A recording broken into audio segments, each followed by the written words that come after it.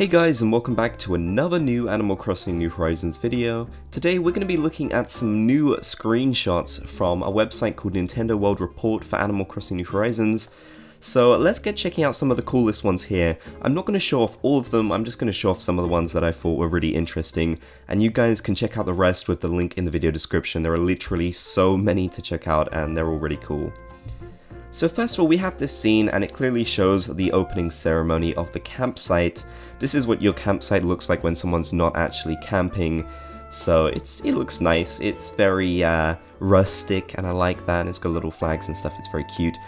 What I love about this screenshot is just how cool this scene is and having all these characters here on screen at once. As you guys might remember, in Animal Crossing New Leaf, not many villagers at all would attend the ceremonies, so now you've got a whole bunch attending. Another cool thing about this ceremony for me is one of my favourite characters ever. Fauna is here. I think she's great. She's one of my faves. And we also have two new characters as well.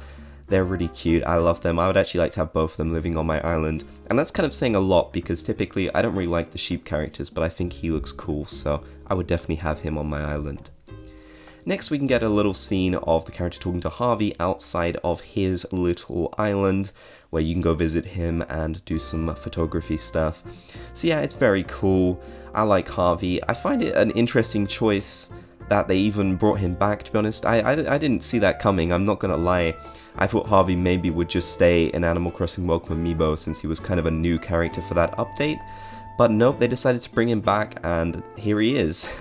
His role is quite interesting in this game as well. I think it's pretty unique, and I don't know, it's good to see him come back. I do like him. I do think he's an interesting looking character. Not one of my favorites, but still, you know what, I'm happy to see him back. This next screenshot shows the opening of Nook's Cranny, and you can see at this time the island is a bit more humble. Things are a bit quieter at this point in the game. But that's a good thing in a way, so you know you can get some of the cool buildings not too late in the game, which I think is handy.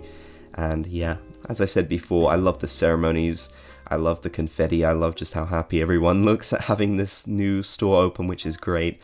And Nook's Cranny looks really nice in this game as well. This next screenshot is really cute. It shows off the character talking to Daisy May, and she says, I think that's everything. Oh, Gram wants me to mention the official brand name. So yeah, this confirms that Daisy May is actually Joan's granddaughter, which is cute. I think most of us kind of figured that out when we first saw her and we saw she's the turnip character and she looks a lot like Joan. But yeah, this is sort of official confirmation that Daisy May is actually Joan's granddaughter. In the next screenshot, we can actually see Mabel's little stand, display, whatever you want to call it, stall, I guess, outside of resident services. So like how Blathers actually starts off with a tent, we can see that Mabel has her own more humble beginnings in the game, which is really fitting with Animal Crossing New Horizons. I think it's good. And it's nice to see that the characters actually have to build up a bit themselves. Not everyone is just starting off with something crazy, you know.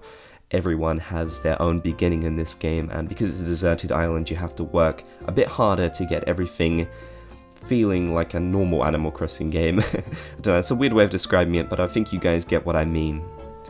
And finally, for this video, we have this screenshot that shows the town a little bit more developed and some of the cool things you can expect to see a bit later on in the game. We can of course see those two new characters again. I really love that wolf character. I'd actually like to have her living on my island, I think. I'm hoping that she will move in, that would be nice, and I do like the sheep as well. It's also cool to see the fountain. Of course that's a furniture item now, but it's good, I like how it looks. I think it looks a lot better than the one from Animal Crossing New Leaf, to be honest. So if you guys want to see even more screenshots for Animal Crossing New Horizons, check out NintendoWorldReport, the link is in the video description. There's a whole bunch of them and a bunch of cool things to go over. I just wanted to go over a few of the ones that I thought were really cool in this video. So yeah, thank you guys for watching. If you want to help support the channel, click the join button down below the video to become a member of the Bob's Gang. You can get a bunch of really cool perks for doing so. Thank you guys so much for watching that video. If you enjoyed, be sure to leave a like, and you can also subscribe for even more Animal Crossing New Horizons content. We're getting so close to the game, and of course on March 20th I will be uploading episode 1 of my series, so I hope you guys will stay tuned for that, and I will catch you all in the next video.